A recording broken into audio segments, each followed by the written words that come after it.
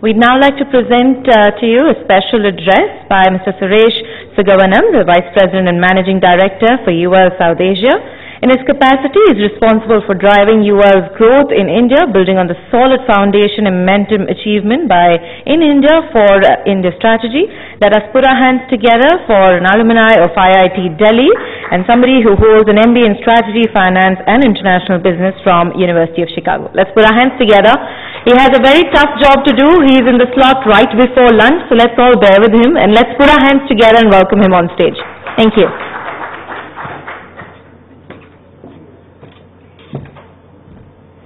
Yeah, thank you, and very good to speak here, and like she said, tough job indeed, but maybe I'll just make an assertion that you probably didn't come here just for lunch. So allow me about 10 minutes to just talk about new science that can help smart cities. UL is a 120-year-old company based out of Chicago, and we've been furthering the advancement of safety through science, and the topic that we chose was the new science and how new science could actually help smart cities as India goes further. We do an annual survey. I'll just set the context for even definition of new science. We do an annual survey every year which we call the product mindset, and what we found out in that survey last year, when we did the survey across Brazil, China, India, US and Germany, so 5 countries we did the survey of consumers on how they buy products. And I'll come to how this relates to smart cities in a second. Consumers in Brazil, India and China buy products based on very basic requirements. What is the quality of the product? What is the price of the product? Does the product actually do what it says? Whereas when you look at the same survey for US and Germany, there were trends like all that stuff which is sort of fundamental requirements of a product were already given. And the consumers have already moved on to the next level where they say, well, I actually want to know where this product was actually made. Was this made in a sweatshop in some third world country, as they would call it? Yeah. What is the environmental impact of this product that I'm going to use? If I'm using an iPhone, when it eventually gets destroyed after 3 or 4 years of lifespan, what is the environmental impact of it? What kind of chemicals is it going to release in the atmosphere and so on? So clearly the consumers have gone on to a very different frame, and interestingly enough, I think the Indian consumer is also catching up pretty quickly. You relate that to what all of us as businesses are going through. The evolution of business has been very complex by now. There are complex supply chains. There are all these interoperable devices that we work with and so on. Inherent to all of this advancement of technology and consumer requirement to us is actually risk. Yeah, so every time we are doing an online transaction, we are subjecting ourselves to risk. We actually look at all of these potential risks and how to address those risks, and that is what we call the new science. Because the basic science of physics and chemistry, etc., has to evolve to adapt to what the industry, what the consumers are actually looking for. And that new science, when we apply to actually the whole discussions around smart cities. So I'll present a few concepts along this, which I'd like all of you to take notice of and encourage that discussion going forward.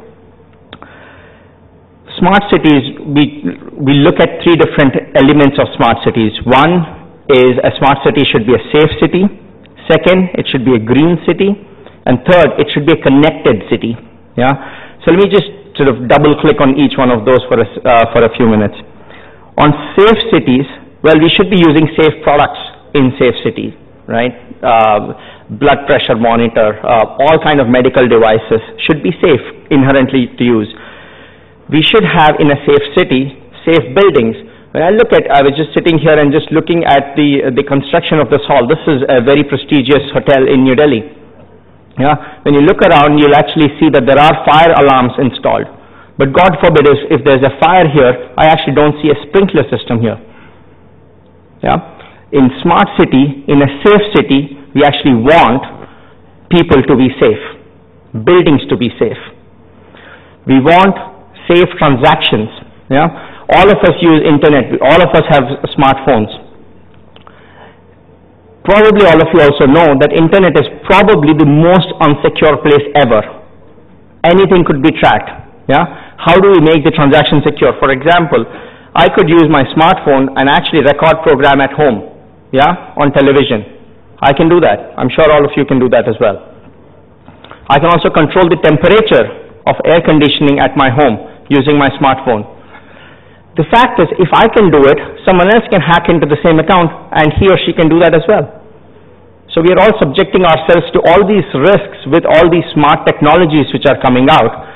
So how do we put a safety net around all of this and say, well, if I'm going to live in a smart city, I want to feel secure in a smart city. I want to feel safe in a smart city. Yeah, so that's the first concept. The second is on green cities. I think one of the speakers or the panelists earlier talked about energy efficiency and demand side management and how all that can be used, which is all very, very relevant, because in a smart city you want it to be a green city, and all of these, whether it's the HVAC, the lighting that is used, all of that stuff, the building has to be a green building that we live and breathe in. Energy security. A lot of states within the US, I'm aware, actually have a requirement for 10%, 20%, 5% reserve margin on top of the peak capacity that is ever required in that particular city or in that particular state. So if you estimate that in the next summer, the peak energy demand would be, I'll make it up, 5 gigawatt for the city, you must have at least 20% more, which is 6 gigawatt of generation capacity. Energy security and providing 24/7 power is absolutely critical. We have to think about what will it take to actually get to those levels. Electric vehicles.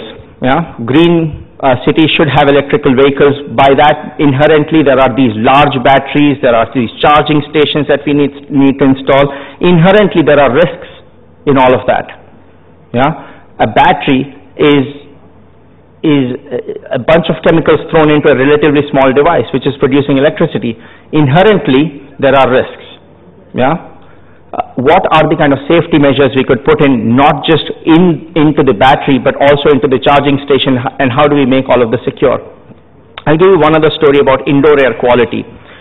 Because for green city, I think it was Honorable Minister Mr. Naidu who talked about he doesn't like to be in a closed environment.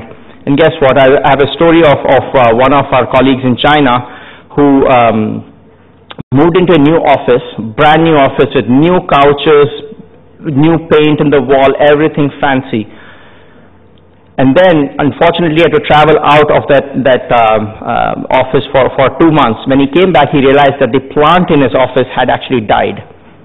Yeah? This is despite his assistant actually watering the plant every day. The plant died because of the volatile organic compounds that existed in that room. And those compounds actually came out of the sofa, the leather that was on the sofa, the paint that was on the wall, the acrylic which was used to actually do up the room. When you're looking at a safe city, you want a green city, you want a smart city, you want to take into consideration all of these and where the world is going and how we can adapt all of those, what kinds of standards are required for indoor air quality in India. Yeah, very essential ingredient. Talk about my last theme, which is about smart city being a connected city. In connected city, fundamental is interoperability. Yeah? Imagine a hospital in a smart city where there are all these fancy devices in operating table and medical practitioners are actually using these devices. Imagine these devices being at some point being unable to talk to each other, and transmission of data, or there is loss of information. Virus, hackers, anything can happen, and that would result in a wrong diagnosis, potentially leading to death. Now, you do not want these basic things happening in a smart city. You just don't, right? Smart grids. I used to live in Germany until last summer, and I have a live example from what happened in Germany last summer. There was a lot of electricity generated, right, from wind and solar, because it was a high wind season, lot of sun came suddenly in Germany last summer, and guess what happened? The grid started to overheat. And when the grid starts to overheat, you have to then control the coal power station and the nuclear power station down. Now, fact is, you cannot control these down, you cannot switch them off like that. And solar and wind are essentially free power once they are installed, so you don't want to switch them off.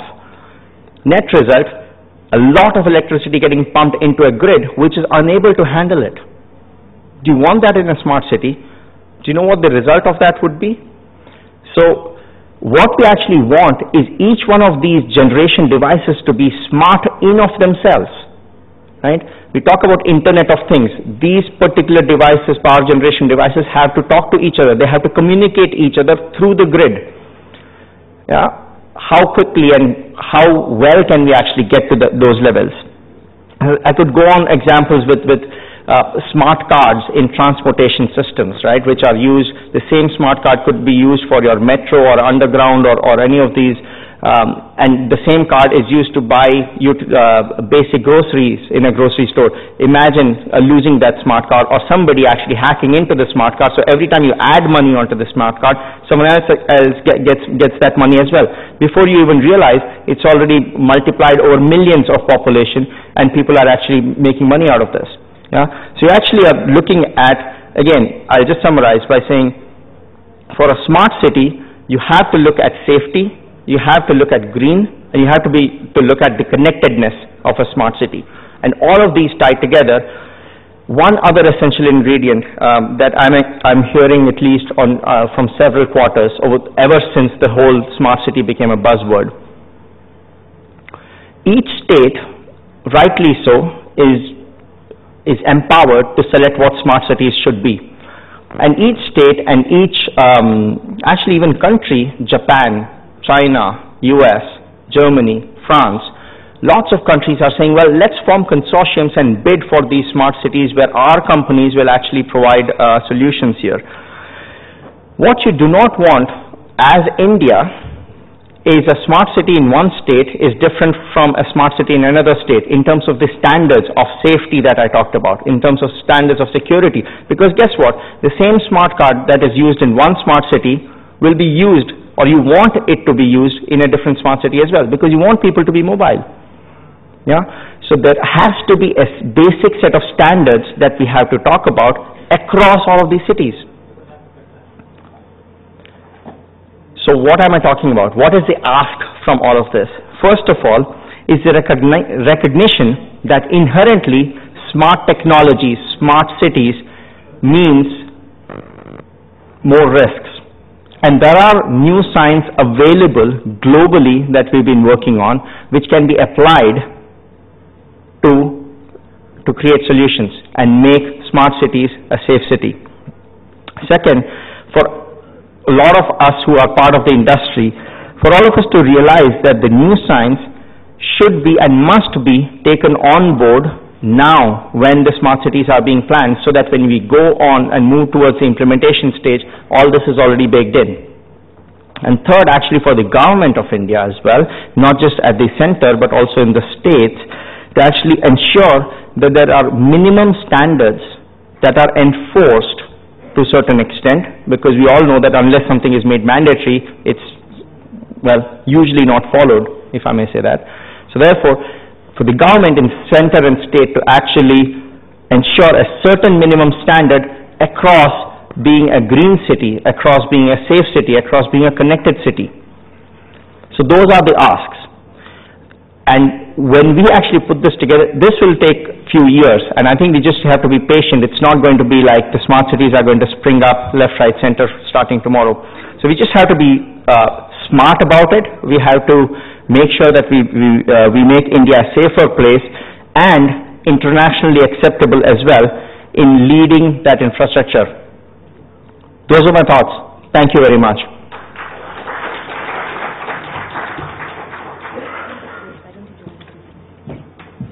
Thank you so very much, Suresh, for giving us an international outlook there.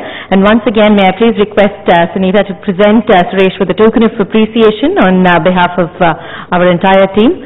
Let us put our hands together. for our special speaker there. Requesting both of you to join us for a photo opportunity.